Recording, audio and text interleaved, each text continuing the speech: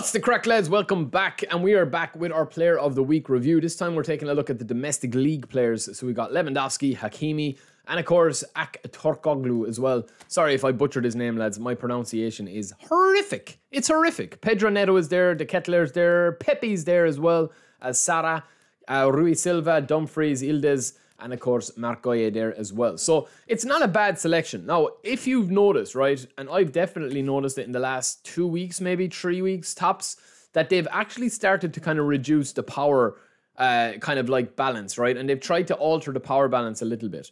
Some cards still have high ratings, such as Lewandowski here, but the cards now have that kind of like, they've one weak stat, or they've one like missing skill, or they've one thing about the card that kind of stops them from, you know, being the full package, right? So this Robert Lewandowski, lads, is having one of his best seasons. He's been absolutely beasting. 90 finishing, 90 plus heading, or 88 plus heading is going to go to 90 with any manager that's worth his salt. Ball control is very solid for a big man as well, but the speed and the balance, the acceleration and the balance is going to like be what separates this card from other goal poachers. And also that his attacking awareness or his offensive awareness isn't 95 plus. I'm going to talk about the difference between attacking awareness being 95 plus compared to being 90 plus. There's a couple of stats that kind of fill that gap and that need that higher threshold, especially with the little changes to the game, because they've made tiny incremental changes to the game that a lot of people aren't really talking about, I suppose. And that's why out wide and possession is working a little bit better now, because a lot of people are still playing the game meta. The game is always going to be suited to playing meta, you know, fast, frenetic kind of play. But we also have the Ketteler here as well. Again, look what I'm talking about. His balance and his acceleration are lacking for a whole player. And his lofted pass is quite poor as well. Now, it's a good card. He does have some nice player skills. But this is kind of what I'm talking about, is that there's one weak area of every card. The cards are about 75% of where they need to be, you know, and that extra 25% is reserved now for the big boys. You know what I mean? I'm talking like Player of the Week, Player of the Year Rodri. I'm talking about Law. I'm talking about Booster Vieira. But yeah, they're not too bad. Hakimi's probably the pick of them, lads, because he's got the acceleration and the speed.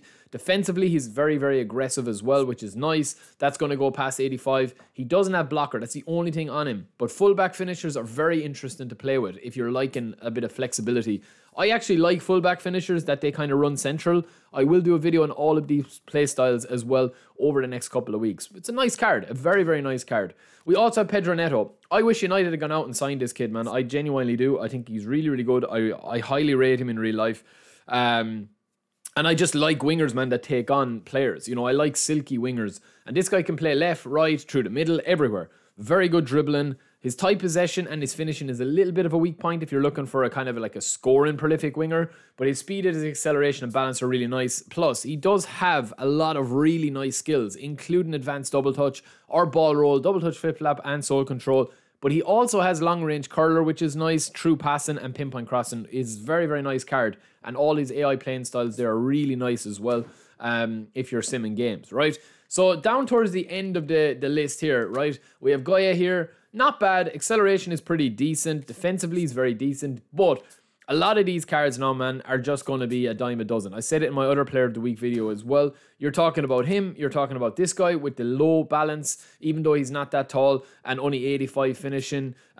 He does have some nice skills. You're also talking about this DMF here. Pretty decent, but defensively, you know, not aggressive enough. Doesn't have any of his defending stats going over 80 with any manager. And then, of course, last but not least, we have this guy here who's a whole player. Again, very, very solid stats, but there's a couple of things missing with this guy unless you throw on the booster. So this is where it can be kind of like an exception to the rule, right? The one thing he's missing is flip-flap, but other than that, it's a very, very solid card. Extremely solid card. Kind of like in the other pack, the Zagrova pack, or a player in the other Champions League style Player of the Week. Very, very nice card, lads. You're going to have 90 finishing pretty much. You're going to have the dribbling and ball control exactly where you want it to be. Balance is going to be 90. Acceleration is very, very strong. This is kind of where the booster actually adds to this card, because you're bringing up that finishing by 3 and the ball control by 3, which really does change the trajectory of this card. And that's what I'm saying, is that they can do a lot of little simple things to improve these cards, even if it's for only a week. Like, why not just have it that if you get a Player of the Week, you're able to pick what special booster you want in him, or you're able to like pick a skill or something that you can use for a week or with a token. Dumfries is also pretty decent as well. Defensively, he's quite poor, but as an attacking fullback, he does have blocker and interception, which is nice. Fighting spirit, sliding tackle.